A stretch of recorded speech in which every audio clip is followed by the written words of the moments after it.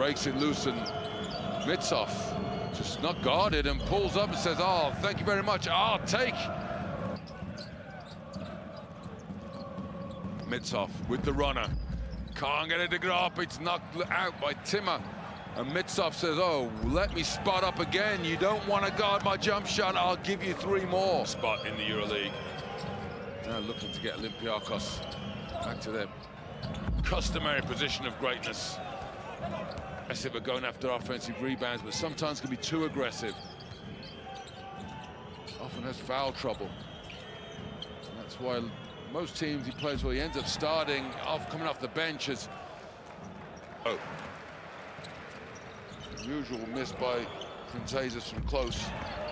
Well, we've had no misses yet tonight from one man, and that's defense work now. Micov drives, step back, jump shot, 3 points. Give me nothing but net, Vlad Micov. James,